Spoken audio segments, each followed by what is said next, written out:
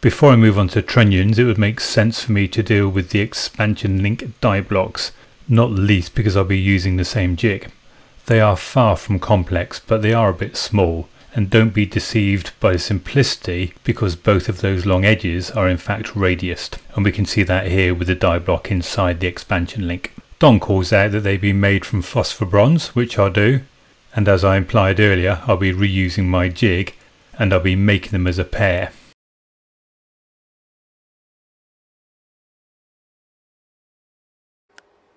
For stock I've got some round bar which is round about 13.5mm diameter. To make a pair I need to reduce this down to a piece 4mm deep, 12mm across and approximately 30mm long. So I clamp the bar into the vise, knock off one side flat and then work around the other dimensions.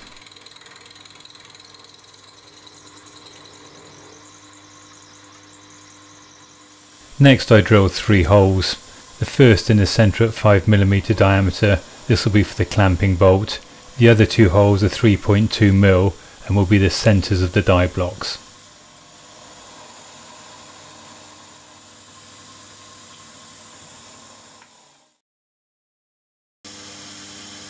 Back on the jig I've given the surface a bit of a clean with the slot drill and recentered it under the quill, set the DRO accordingly, and now drill 2 holes at the same dimensions as the 2 3.2mm holes I just drilled in the stock. And then use a couple of pins to locate the stock in the jig before clamping it firmly down with a bolt.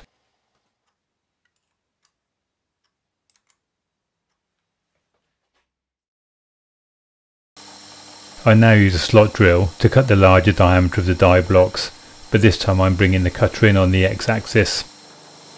As the clamping bolt is wider than the thickness of the die blocks, I have to work around it as I get closer into dimension.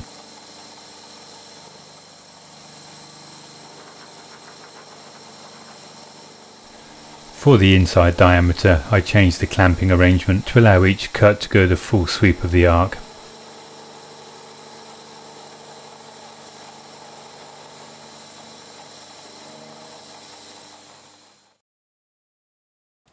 With the 2 radii cut, I remove the block from the jig and get to work with the hacksaw and files to bring both blocks into shape and dimension.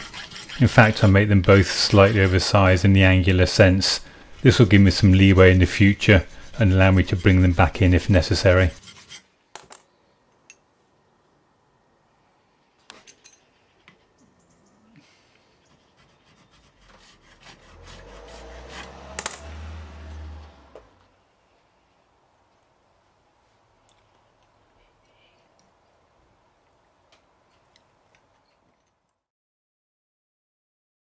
For some reason I always start these small parts with a sense of trepidation.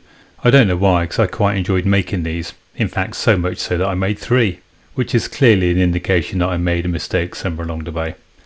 But anyway, thanks for watching.